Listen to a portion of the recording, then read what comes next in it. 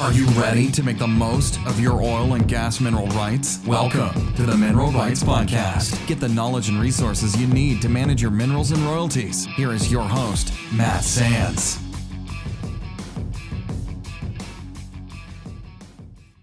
Hello and welcome to the Mineral Rights Podcast. I'm your host, Matt Sands, and I'm here to help you make the most of your mineral rights and royalties. And my co-host, Justin Williams, joins me as always. Hey, Justin, how are you doing today? Good morning, Matt. Doing good.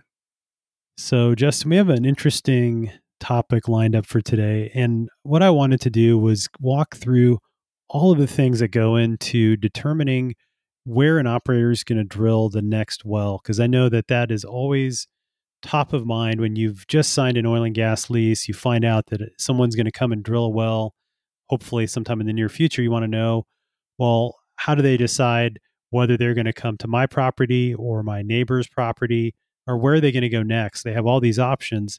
How do they come up with that plan? There's a lot that goes into it. Before we dive into that, Justin, you want to talk a little bit about when you were leasing property, what was the thought process in your mind, and what was the interactions with the operator when that happened? It definitely started with the landman. That was our first interaction is chatting with the landman, and he educated us a lot on the situation and what was going on. And then after we had signed the lease and we were starting to be paid, it kind of shifted into the person that we were dealing with, and we were dealing with somebody that was more so with the operator, and that's kind of been how it stayed. Yeah, and that's a very common experience. We'll talk about all of those interactions, as an operator figures out where they're going to go drill. When do they come approach mineral owners with what documents? What are the interactions like? So we'll talk about that. But before we do that, I think it's helpful to understand a little bit about I'll call it the development planning process that companies use when they're planning on drilling their next well. And there's a lot of moving parts, and we'll go through all of that. And so this is part of our behind the scenes series where we're going to really break down for you what goes on within the oil companies, within the different departments, and just give you kind of behind the scenes look at all of the stuff that goes on, in this whole planning process today. And this is something that I worked on when I was on the operator side and working for an oil and gas company. I was heavily involved with the planning and scheduling of the work that was going on in the field and making sure that all those moving parts were aligned and integrated.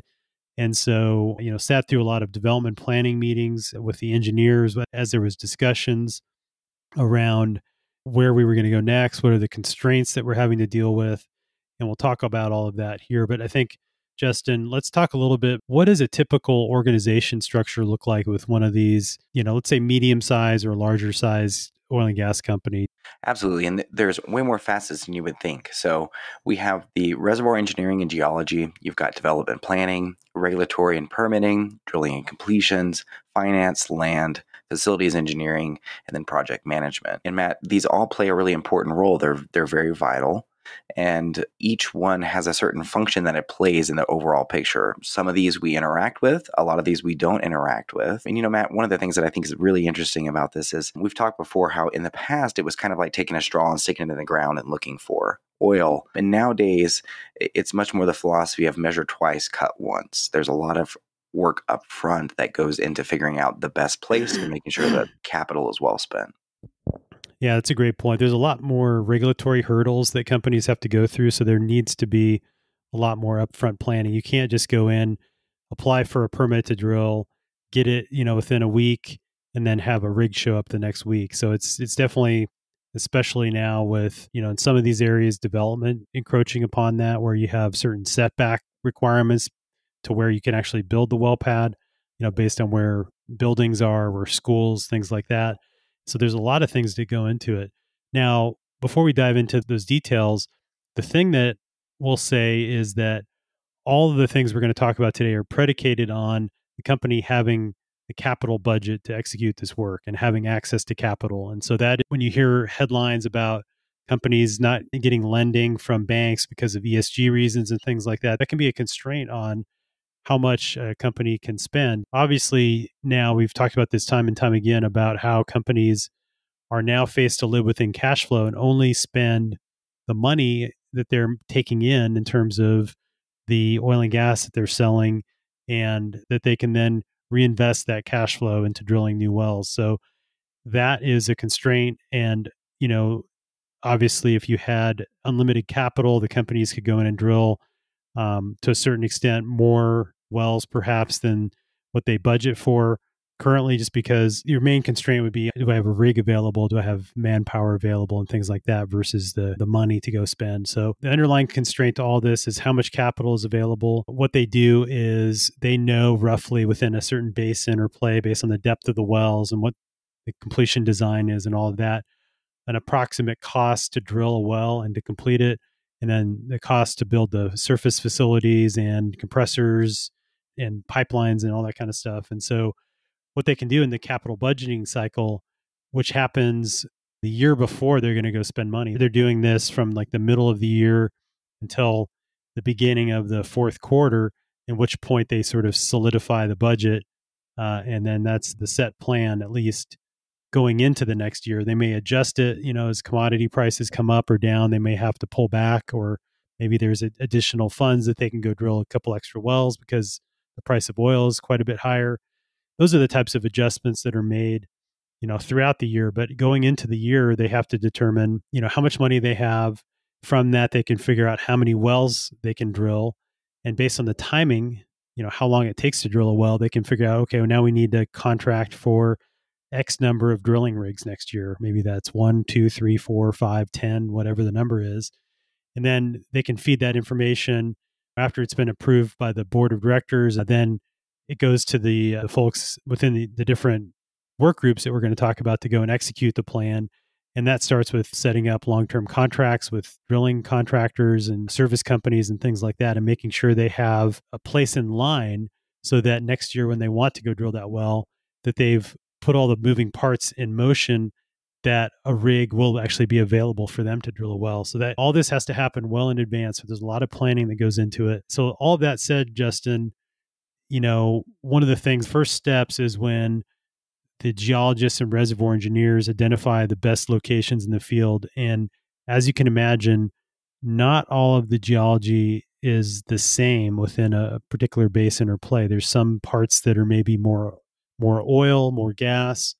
Maybe they're thicker. So what they're looking at when they do this, if it's an exploration play, they're doing this with a lot of seismic data, using other similar areas, similar geology to say, well, this area held oil, this was a similar structure that we're going after, similar type of formation. And so they can say, this is what we think is going on there. We have core data and logs from some existing wells that were maybe drilled. Maybe they were unsuccessful. Maybe they were successful. They can start to do that science work basically to figure out what they think is there in terms of the volumes of oil and gas, do the reservoir modeling, sort of a lot of theoretical stuff, trying to determine what's going on in this exploration phase. What we're going to primarily talk about today is in the development phase in a more mature oil and gas play. And this is certainly the case, as you've seen, Justin, with the headlines. We have a lot of oil and gas options, a lot of different shale plays that are out there. And you continually hear of operators going into the Permian Basin and now going into this particular county and going into the Haynesville shale because the price of gas is up. And all of these things have been around for a while now.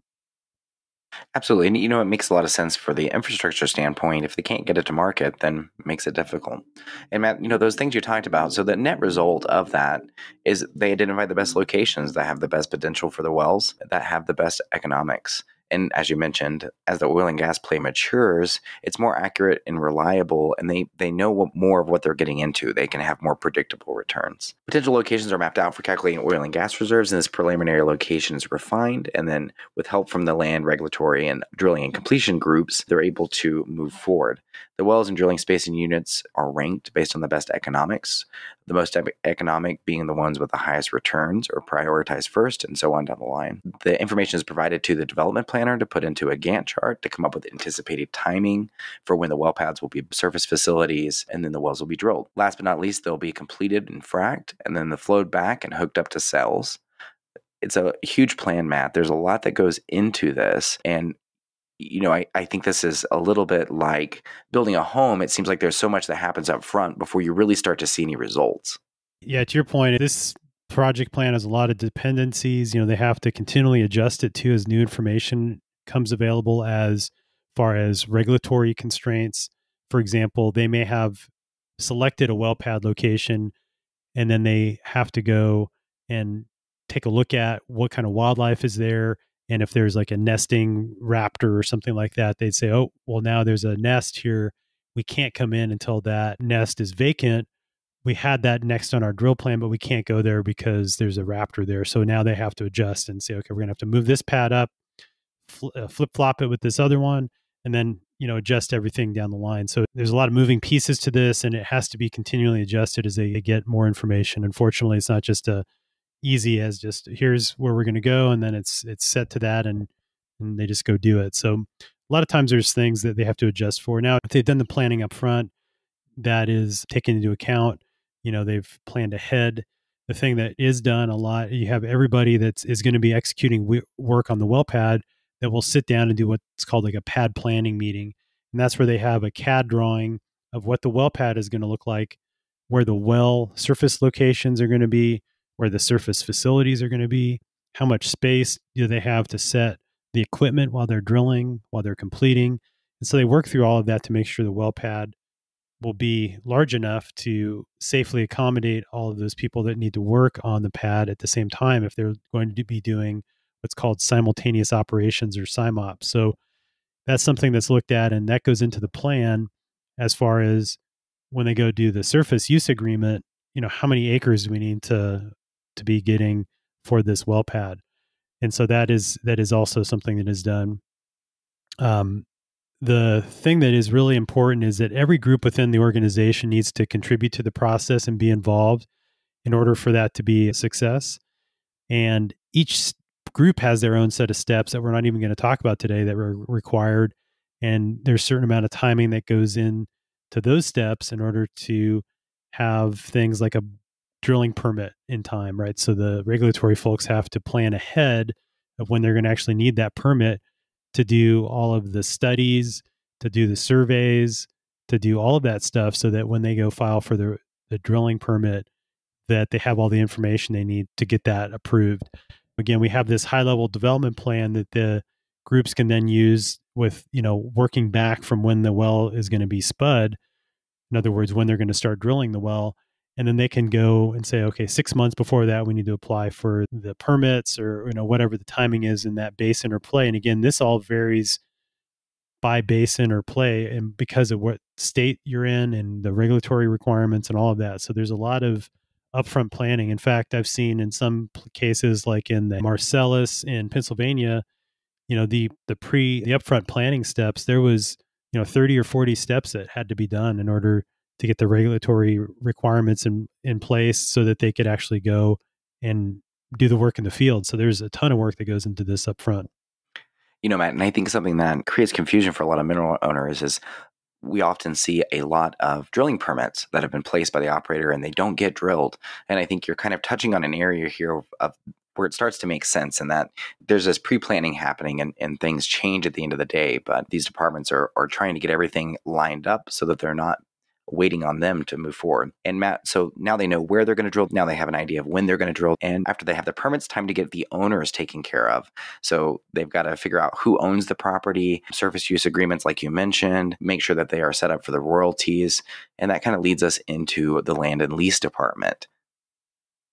Yeah. And cases where we're in a mature play, like most of these shale basins at this point, they already have a certain area that's been leased up. Each operator has staked their claim, so to speak. And so if you're going to try to expand, you really have to go into acquisition mode. This isn't where, unless you're selectively picking up oil and gas leases where maybe some other company overlooks a lease expiration, but usually you need a percentage, large percentage, a majority of the oil and gas leases in the area you intend to drill in order to be able to force pool. In some cases, you need to have a certain percentage of the leases already before you can file for a pooling order and things like that. And, if you're in the fringe part, maybe the areas that aren't, maybe leases have expired and maybe there's some opportunity sort of expand in those areas that you think are still going to be good.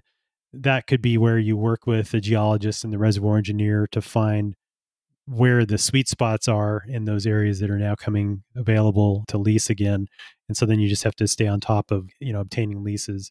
But in any case, what happens is the operator will work with the title attorney to obtain a title opinion around all the mineral and leasehold interests in the proposed drilling spacing unit.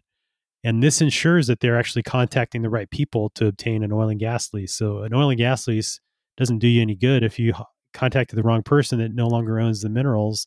That doesn't going to help you. It's not going to protect you when you show up with a rig and find out that they're unleased mineral owners and maybe they, haven't been force pulled or whatever. So there's some steps that need to happen to make sure you've identified those people, you've contacted them, and that is usually part of that regulatory paperwork when you go to in states that allow for statutory pooling. You have to prove that you went out and tried to contact the mineral owners, that you made them a competitive offer, and that you gave them enough time to respond. And then for the people that didn't respond or said no, then the next step is that you can go into the process of getting pooling order and to then force pool them so you could drill some horizontal wells. Now, some states don't allow for this, and we'll talk about that here in a second. But in essence, you want to make sure you got all the leases in place before the rig shows up. In parallel to all of this, the land department, like we talked about, after they've identified where they want to put the surface locations, in other words, the well pads, they'll go out to the surface owners and start contacting those surface owners to try to get what's called a surface use agreement. And that basically gives them the right to come in and build a well pad, will pay damages to the surface owner while that well pad is in existence, and just basically allows them to do that, and what the requirements will be from a landowner perspective. And again, this is the surface land department that deals with this. And there's a lot of moving parts, and a lot of times in a bigger company, they split the mineral land side from the surface land. Now, some it's sort of all together, but in any case, a landman within the company will be working on this with either a contract landman that approaches a surface owner or somebody within the company. So that is a critical step. And really, that's why, to your point, Justin, sometimes they have the need to make adjustments. Maybe they permit wells based on an assumption of where they're going to be able to get a surface use agreement. Maybe they even get a surface use agreement, but when they go to file the location permit, there's some irreconcilable differences with the regulatory agency that says, no, you can't drill there anymore.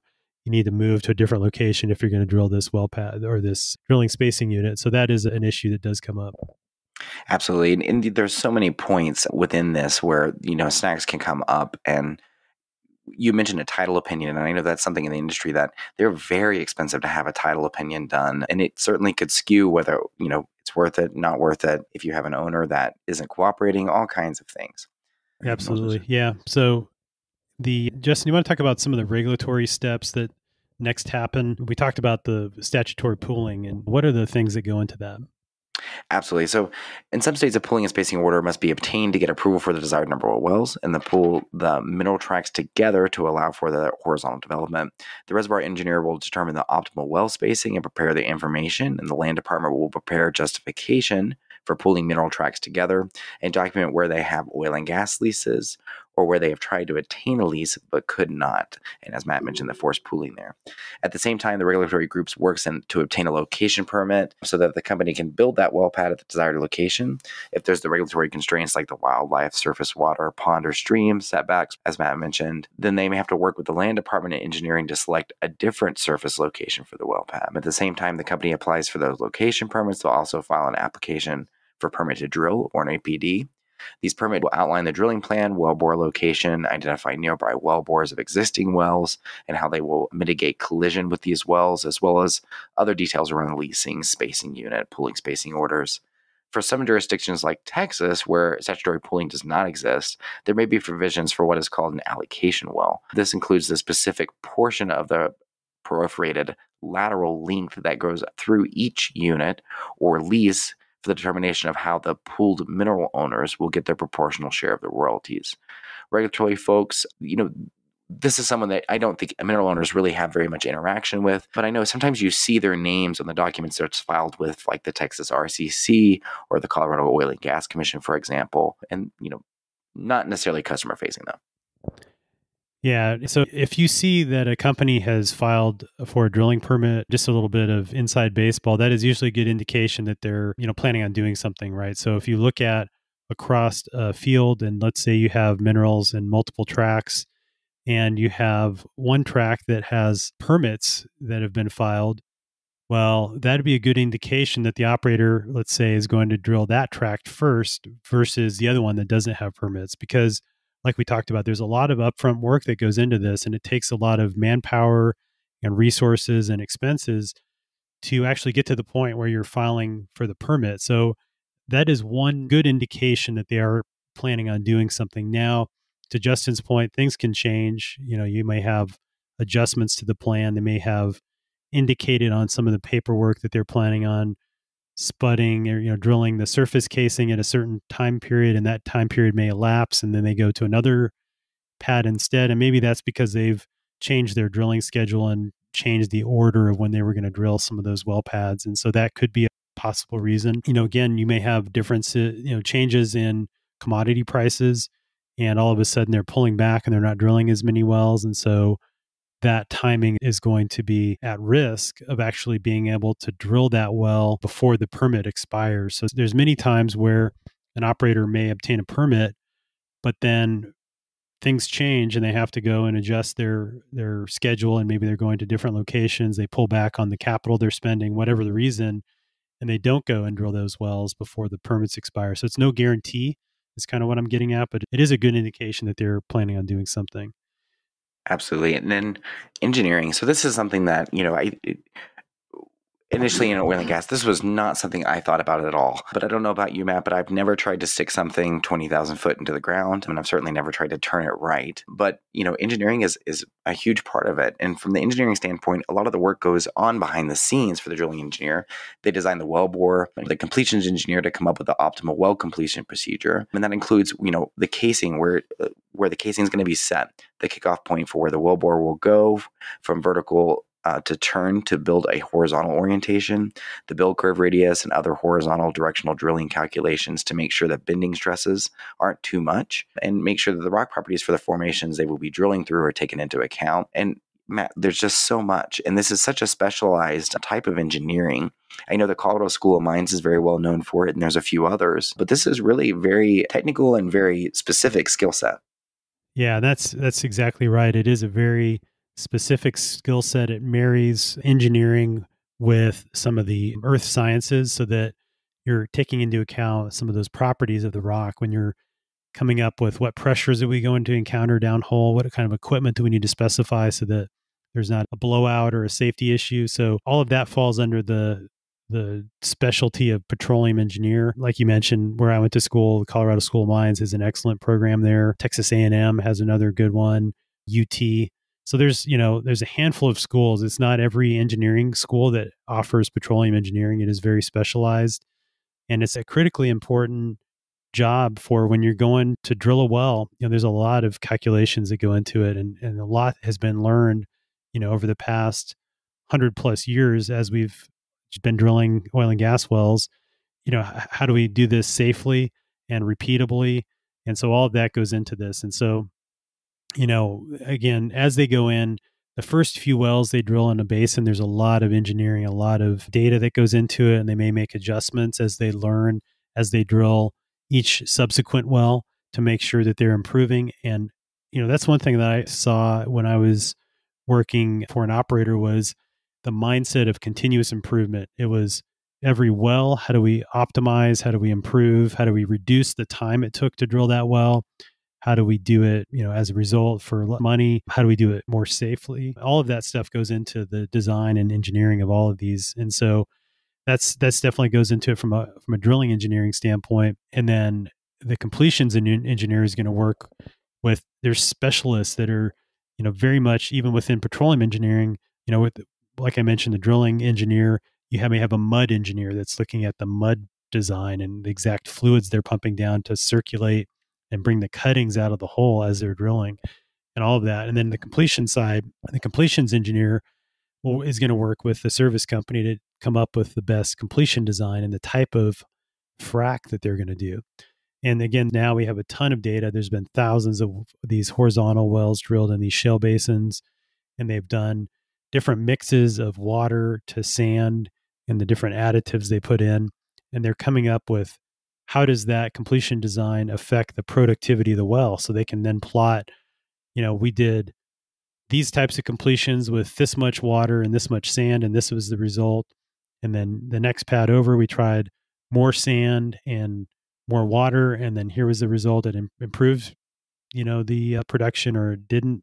And then they can adjust that to where they're optimizing for the best design to maximize the production from that well, which is ultimately going to help with the economics. And so they're going to try to balance that out. Now, speaking of economics, Justin, there's a whole finance team that is behind the scenes working on all of this as well. Absolutely. And so, once the engineering team comes up with the cost estimates for the civil earthwork to build the pad, to build service facilities, drill the well, complete the well, and then hook up the gathering pipeline, the reservoir engineer will rerun the economics and work with the finance team to prepare the authority for expenditure, or the AFE. This is the formal document that approves allocating the budget for drilling of these wells. Management will review that AFE and then signs off on the final cost associated with it. And then, Matt, from there, the land department will send these AFEs to the non-operated working interest partners for their approval. If a non-operated working interest partner does not want to pay their proportional share of the cost of drilling, then they'll be deemed as non-consent on the well, and they will not get paid until the operator recoups the original cost plus a penalty as compensation for carrying the interest. Yeah, so the thing to note here is if you do have a non-operated working interest, you may have seen the AFE, if an operator proposes a new well, or maybe they have to go and do a major repair on the well, they'll present you with an AFE to sign, and so that you can pay your proportional share of that cost, and it'll tell you how much you're on the hook for. And then you have to decide whether you're going to pay that or you're going to go non-consent, like we talked about, and then, forego the future revenue from that well until the operator recoups the cost plus a penalty. And all of this, at the beginning of deciding where to drill next. So there's all these types of decisions. And now these last couple are more of the final steps in that process. But all of this, like I said, is kind of what I call the development planning process. And it's where operators are going to go next is usually determined by constraints that they're faced with, along with the economics of those wells. So they're going to try to target the most profitable wells first. And then over time, they may have to shuffle in some others that are maybe less optimal from a geology standpoint, just because, again, we talked about there's so many constraints, so many moving pieces that, practically speaking, in order to keep a drilling rig active, they can't, it's more efficient for them to continually drill one well pad to the next. And so they're paying for it, whether it's being used or not. So they want to maximize the amount of productive time on that rig. So effectively, they're wanting to look at logistics. This is a whole nother piece we didn't even talk about, but in some locations you have logistics from moving from one well pad to the next. And maybe they decide to go to two well pads that are closer together because it's a shorter rig move. It's a shorter amount of time to rig down, move the rig to the next location, and then move in and rig up. And they want to minimize that non-productive time on the rig, because time is money, literally, with a drilling rig. They're paying for it anyway. And so they need to make sure it's turning to the right as much as possible. And that's why they try to shuffle this around. So that's the whole nother thing we didn't even talk about when they look at the location of these well pads relative to each other. Where can they minimize that productive time on the rig by moving to locations that are relatively close to each other, and then the roads in between, and what kind of road maintenance is required to move a rig on the road. All of that goes into it. So it's a very complex system. Absolutely, Matt. And on top of that, worth mentioning, but something that we're not going to get deep into, there are other facets that these departments handle as well. And, once the well is completed and it's gone into kind of a operational mode, the land department has facets that handle owner operations. The finance departments will often interact in a limited way with mineral owners for royalty audits or that kind of thing. And then for inquiries where you're not in pay status, there's a department that, is doing that land and title research and, going back and back paying you and all that fun stuff. And so I think something worth thinking about is the oil companies have to continue to grow and drill new wells to ensure they stay profitable, but there's still a workload as well being carried over from maintaining these wells. Yeah, that's a great point. Yeah, we're not even talking about all of the production engineers, all of the operations personnel, the pumpers, all the people in the field that are operating the equipment and the wells and maintaining that. There's a whole team that's out there that's working to make sure that the operations go off safely and that they try to make sure the production keeps flowing. There's a lot that goes into that as well. But, we're just really focusing today on the determination of where they drill next, all of the things that are the considerations that go into those decisions. And, hopefully at the end of this, it'll result in drilling a successful well or multiple wells. And then you start getting paid royalties. And so there's really no better feeling, Justin, when you have minerals that maybe were unleased to signing an oil and gas lease to then the operator going and drilling wells. And then you get a division order and then you start getting paid royalties. That's just an amazing feeling. Yep, absolutely. You nailed it. And it's amazing how long it seems it takes, but it is worth it. And it's because it does take a long time. There's so much going into that process. There's a lot that goes into it, not even when they spud the well and all the stuff that goes on after that. We talk about that in, step by step in more detail in episode 15, where that episode is titled, "They're going to drill on my land. How long before I start getting paid oil and gas royalties?" And, to your point, it always seems like it won't move fast enough. You want it to happen tomorrow. You want to start getting those royalty checks. But, rest assured, it'll happen eventually once they start to drill the well, once they complete it. If it's a successful well, there's steps that will occur and you'll get the division order and you'll be able to start receiving royalties soon after that. The thing that is important to remember is your interactions with these operators. Be proactive as you're talking to folks. If you find out that an operator is going to drill on your minerals next, let's say they've permitted wells, maybe there's information within those permits, you can glean the relative timing of when they're going to come do that. That is something I recommend all mineral owners do, is to stay on top of that. And if you notice that permits have been filed, go to the State Oil and Gas Commission, go to the Railroad Commission, wherever the minerals are located, pull those drilling permits and read them. Look at the plat. Look at the maps. All this stuff is public information, typically, at least for the drilling permits.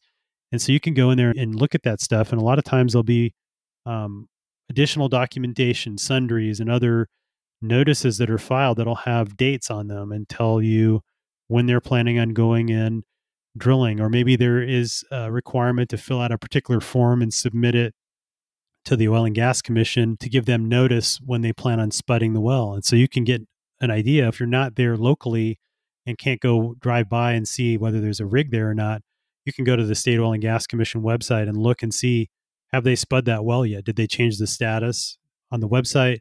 Or is there that form that says they've spud the well? So that's definitely information you should go and look for. It's readily available.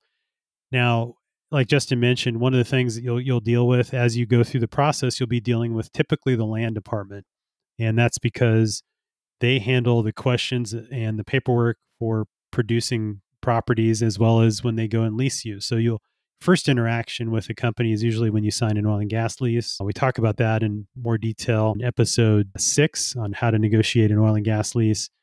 If you're in a situation where you own the surface rights and they're coming to get a surface use agreement, we cover that in more detail in episode 23 on how to negotiate a surface use agreement. So there's a lot of considerations that go into that. But, once you get to the point of a well permit being filed, or certainly once they've drilled the well, then things are going to move on from there, and hopefully you'll be getting paid royalties soon after that. So. Absolutely, Matt. And, as part of the behind the scenes series that we're doing here, we've got some awesome interviews lined up that I think will be wonderful for people. But if there's any other aspects that people would like to see behind the scenes, we would certainly take the suggestions, Matt, and they can email you at feedback@mineralrightspodcast.com. But we're excited to do this and think it'll be an interesting adventure to start really getting into the behind the scenes aspects of the industry. Absolutely. Yeah. And the next one we have lined up is going to be a discussion with a landman. So, you've talked with landmen before. And so we're going to kind of get behind the scenes of that whole profession and sort of what they do and, what are the things that their considerations when they contact mineral and royalty owners. And so you'll find out more about that in a future episode. And then, as always, you can find the resources that we mentioned in this episode in the show notes at mineralrightspodcast.com. So thanks again for listening. Thanks, Justin. Thanks, Matt. Thanks so much for listening to the Mineral Rights Podcast with your host, Matt Sands. Don't forget to subscribe and share at mineralrightspodcast.com. The Mineral Rights Podcast should not be construed as investment, legal, or tax advice. All information is believed to be from reliable sources. However, we make no representation as to its completeness or accuracy.